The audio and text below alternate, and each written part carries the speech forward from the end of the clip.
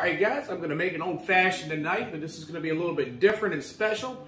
This is going to be the first drink I made out of this Sleepy Fox wheated whiskey that came out today. So we're going to make a classic old-fashioned, but we're going to use this wheated whiskey. Start with, we're going to take our glass. We're going to add 2 ounces of the whiskey. And we're going to do 2 bar spoons of simple syrup.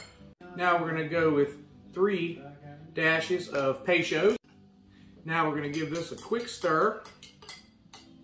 And we're going to add some ice to our glass. All right, once we get our ice in, we're just going to give it all a good stir for a minute. Okay, now that we're all mixed up, we're going to take our orange, rim our glass, express that over, drop it in, and there we go. There's our old-fashioned featuring Sleepy Fox wheated whiskey. Enjoy, guys.